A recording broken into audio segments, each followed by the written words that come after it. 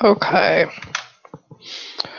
And then I'm going to zoom in here so you can actually read it. So this is problem 70 from the last section, 3.5 on variation. So it's not like it's different from the wind speed, but the process is going to be similar. Variation problems, basically the only way to get used to them is doing lots of different types.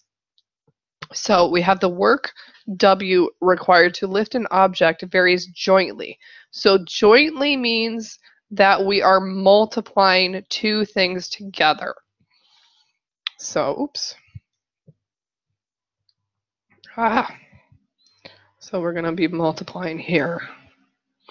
So jointly with the object's mass and with the height. So that means we're multiplying the mass times the height.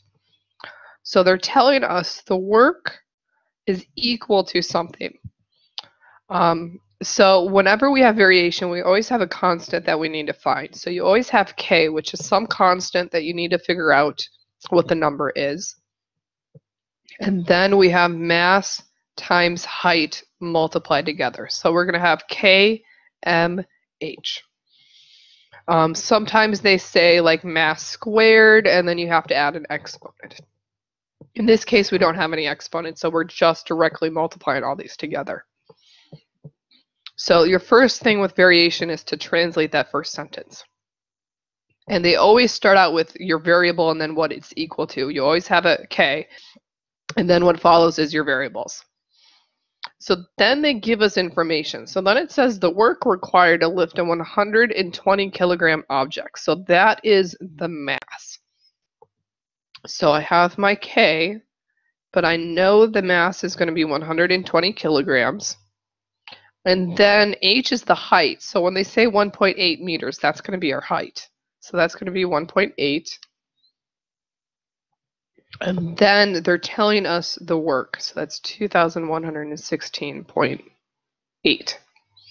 So when we do variation problems, ignore units. Some people worry about the units and they're like, oh, my units aren't matching. Don't worry about that, because all the conversions behind the units and everything, that's all taken care of when we solve for k.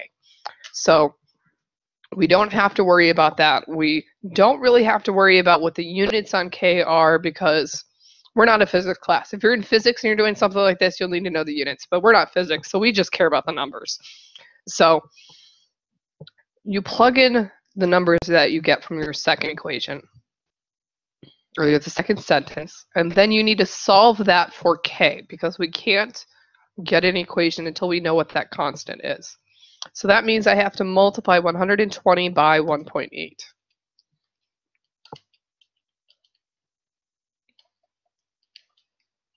So my calculator says that's 216. So this is going to be 216k. Now I need to solve for k, so I need to divide both sides by 216. And this is actually coming out, luckily we don't have to round, it comes out exactly to 9.8. Sometimes you have to round, and we base that to how many decimal places. So they give us numbers with 1 decimal place, so we'd round to 1 decimal place. But this came out exactly with, we don't have any decimals to round. So now that I know k, I know my formula is W equals 9.8 mH. So then I look at the last sentence where it says, find the amount of work required to lift a 100 kilogram object. So they're giving us mass, which is in kilograms. So M is 100. And then you're lifting that 1.5 meters. So that's your H. So that last sentence, they're now giving us other numbers to plug in so that we can find what the work is. So then I just multiply 9.8 times 100 times 1.5, and then I get the work is 1,470. And I don't care about the units. This is not, let physics worry about that.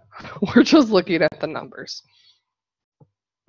So probably the hardest part is getting that first step, translating it to the equation. And then from there, plugging in the numbers. But once you plug in the numbers, then you're just solving, and then you're plugging in numbers again.